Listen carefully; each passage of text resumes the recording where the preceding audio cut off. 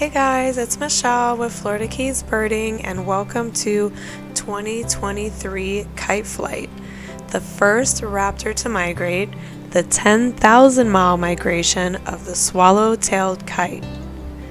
This raptor is easily distinguishable from other raptors with its forked tail and black and white color as it glides through the sky with the ease of a kite flying through the air. Migration is early both in spring and fall, with Florida birds arriving February to April and departing August to September, but some even start departing as early as late July. Some migrate around the Gulf of Mexico, but most Florida birds apparently cross the Caribbean. Swallowtail kites start congregating in tall slash pines and cypress trees and are on the move as early as July in central Florida, St. Lucie, and Martin County areas.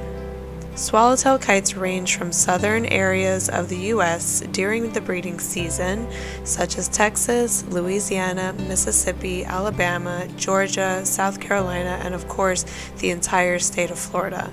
They also breed in Central America and migrate through the Caribbean on their way down to South America as far as Brazil and Uruguay. The Avian Research and Conservation Institute has trackers on 20 swallowtail kites. So the first of the ARCI track kites to head south in 2023 is named Luckey Lox. Luckey Lox was tagged this year in June in Palm Beach County with the help from their partners at the ARCI with the Palm Beach County Zoo and Conservation Society, as well as the Palm Beach County Environmental Resource Management lands. They are currently waiting for DNA results to find out if Luckey Lox is a male or a female, but Luckey Lox is fitted with a GSM GPS unit made by CCT that relays locations back to them like sending a text message through a cell phone tower network. After the breeding season in late June, Luckey Lox went to South Georgia to prepare for migration. Many kites go north before they leave the U.S. to take advantage of agricultural fields with swarms of insects they feed on to put weight on before flying across the Gulf of Mexico. Similar to other birds, they do the same thing. They load up on food and they store those fat stores, and then they get ready for that long migration. And this one has especially quite a long migration. 10,000 miles, that's a long migration. So once Luckey Lox was ready to head south, this bird moved quickly through peninsular Florida, spending the last night near Bonita Springs before soaring across the Florida Keys and landing east of Havana, Cuba on the 22nd of July. After 2 nights in Cuba, Luckey Lox made a direct crossing from Guanacabibe's Peninsula to south of Cancun, Mexico. For the last week or so, Luckey Lox has been stopping over in Mexico to find rest and feed in the tropical broadleaf forest of Quintana Roo. Some of the other kites the ARCI is tracking are Jaga 1, 2, and 3, PBC, Palm Beach County, ERM, male and female, Suwannee, Sawgrass, Luckey Lox, Pritchard, Sarasota, Panchitolawa Creek, Sanibel, and Apopka. There are a couple others that are outside of Florida, I believe, which would be Bayou Vincent, Jax, I'm assuming that's Jacksonville, so that it would be inside Florida, Babcock, Wilson, OK, Lacombe, and Hobolo Creek. So these are the birds that they're tracking right now, and you can see a little diagram of what the tracking looks like here. So these birds are generally creatures of the air, spending most of their day aloft and rarely flapping their wings. They're just kind of gliding in the air. Like I said, like a kite. They're just kind of gliding through. They tend to circle fairly low over trees as they hunt for small animals and branches. At times they soar very high in the sky, almost at the limits of vision, and during migration they may form large flocks. Look for swallowtail kites over swamps, marshes, and large rivers of the southeastern U.S., particularly in Florida. We do have a lot of them. At the end of summer, all the swallowtail kites in the U.S. leave and migrate south to South America. The kite's aerial acrobatics while on the hunt are something to see. It continually flicks and rotates its tail, switching from a straight course to a tight turn in an instant as it scans for prey. I have seen them do this. This is what they do. They kind of fly and they glide back and forth, and then they do a quick turn, and you're like, whoa, where did it go? And then you lose them, and it's hard to get a good picture. Adults swallow their food while they're flying, and they rarely perch during the day. Though adult swallowtail kites eat mostly flying insects, they feed their young with many types of small vertebrates, including tree frogs, lizards, nestling birds, and snakes. Less commonly, they also eat bats, small fish, and fruit. Stinging and biting insects such as wasps and ants form an important part of the species' diet. Oh, yuck. I'm glad I don't have to eat those things. They snatch these animals from trees and other plants while in flight and carry them in their feet. Swallowtail kites hunt on the wing, gleaning prey from deciduous trees, shrubs, and vegetation along rivers, lakes, ponds, marshes, and sloughs. So they're mostly like a freshwater, they're mostly going to be found around freshwater versus like a saltwater, ocean type bird. So to feed young nestlings, a male kite carries a prey item in one or both feet to the nest. In Florida, the kites often return to their nest with a whole wasp nest. Oh my gosh. Well, that's got to be interesting. I wonder how they don't get stung. I don't know. I would think that the wasps would like take over and just destroy them. I don't know how that works, but it says that they come with a whole wasp nest.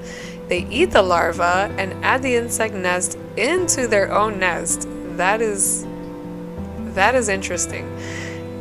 So there, the male swallowtail kite will perch, transfer the food to his beak, and pass it along to the female. She tears it up and feeds it to the young. So she's in the kitchen, she's cooking it up, she's tearing it to pieces, and then she's feeding it to her babies. And the male, he goes out, he plays the provider, and he catches the food for her. It's awesome. There we go, men. Take a lesson from the swallowtail kites. Provide for your women and children. She tears up the food, gives it to the young, and adults typically consume their food while flying. I've seen them do this with something in their talons, and they're eating it and they're picking at it, and they're eating it while they're flying. I've even seen them eat iguanas. I know people don't like them, but I like them, and it's sad for me to see them eat iguanas, but they do. I've seen them do that. So their stomachs are actually thicker and spongier than the average raptor stomach. So they're able to do this. They're able to eat a lot of different things. Multiple breeding pairs often nest in nearby trees, and non-breeding birds may also hang around the area. They even carry food and nest materials to breeding females, but the females typically decline their gifts. They're like, no, mister, you've got to do better.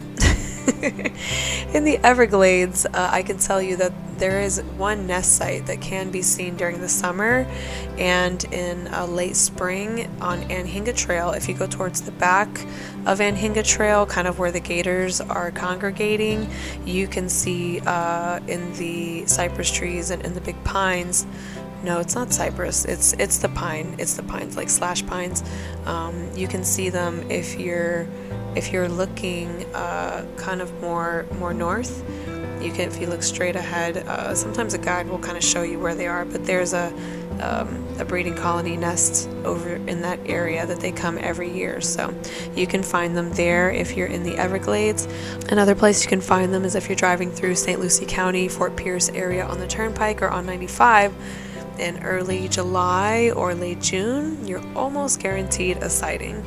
I drive up there every year for 4th of July to Central Florida, and I'll tell you, every single time I see at least 3 swallowtail kites soaring during the drive.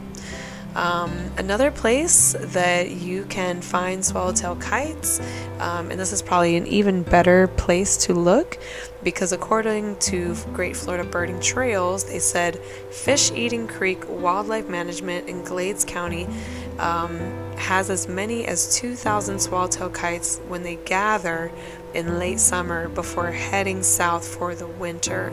I would say to look in that area probably mid to late June. I mean, not June, July, mid to late July. Yeah, that's what I would say, or maybe even a little bit earlier in July if you're going to be looking in those areas, because that's usually around the time they start congregating, and they do start moving as early as July.